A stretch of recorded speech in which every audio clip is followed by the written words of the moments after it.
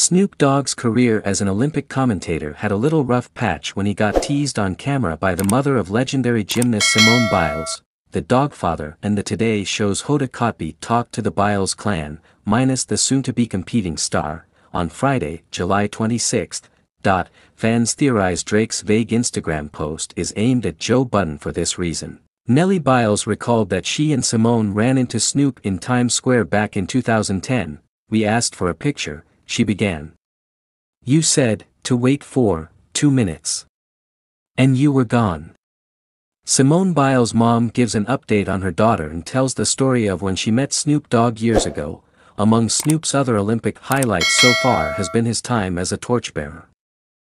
The news of Snoop's newest gig was revealed last week, when the mayor of St. Denis, France announced it on social media. Taking to Instagram to react, Snoop shared a screenshot of an article about the honor and added, "You gots to do it. Will you be watching? #follow the dog #Paris Olympics." On top of his sports media work, Snoop is still heavily involved in the music world.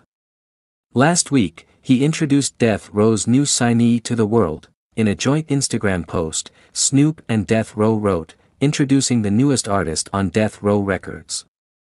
Pasadena's finest, Charlie Burial. At Charlie Burial.